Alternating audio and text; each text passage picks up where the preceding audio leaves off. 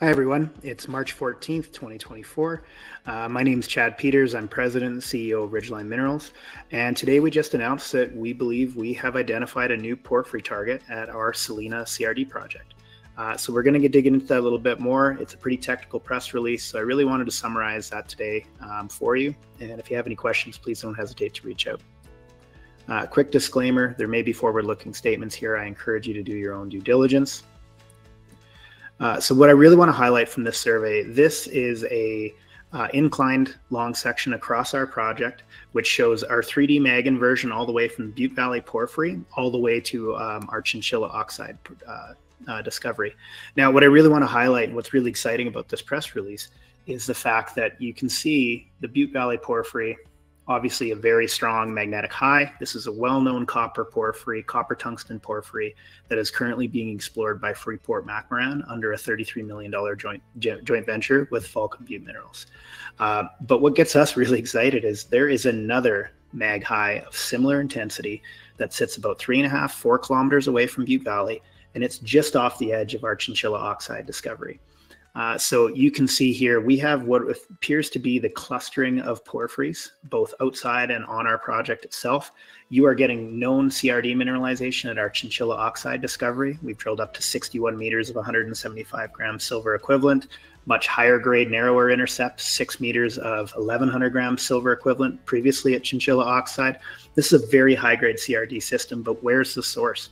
We had always felt that it was 100% from the Butte Valley Porphyry. But what we're now seeing suggests that you're actually probably seeing multiple overprinting systems, the clustering of potential porphyries over a kilometer scale.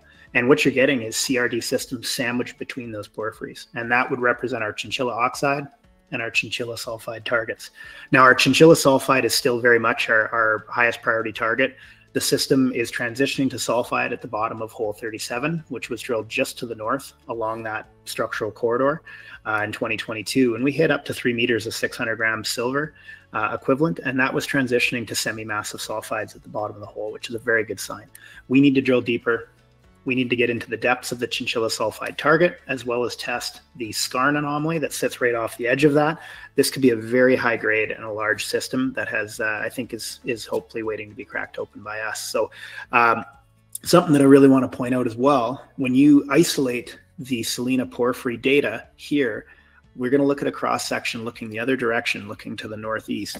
And what that really shows is when we actually remove the Butte Valley Porphyry, which is such a strong magnetic response that it kind of overprints the rest of the data in the district. It's so strong. When you remove that, it allows us to highlight other anomalies and other aspects of the model. And what that did for us is it really showed that Selena porphyry anomaly, it goes to depth, right? It has roots to it. It's going down over well over 1,000 meters and still a very strong anomaly. And we know that at Chinchilla oxide, you have all of these cross-cutting Jurassic age QFP dikes that are emanating out of, we think, out of that porphyry a kilometer away. And what you're seeing within those dikes and sills is high-grade copper and tungsten over narrow intercepts. We think we need to get back closer to that porphyry, and there's great potential to go in, hopefully make a much higher grade copper and tungsten discovery within the porphyry itself. And we believe there's snippets of off the edge of that.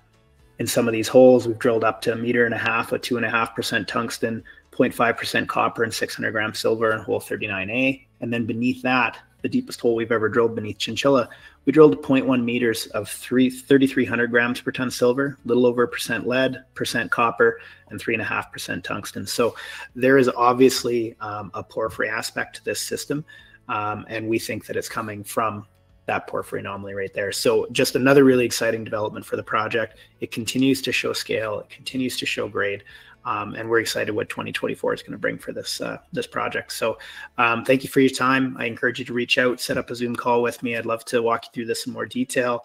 Ridgeline trades on the TSX under RDG and the OTCQB under RDGMF. Thank you for your time.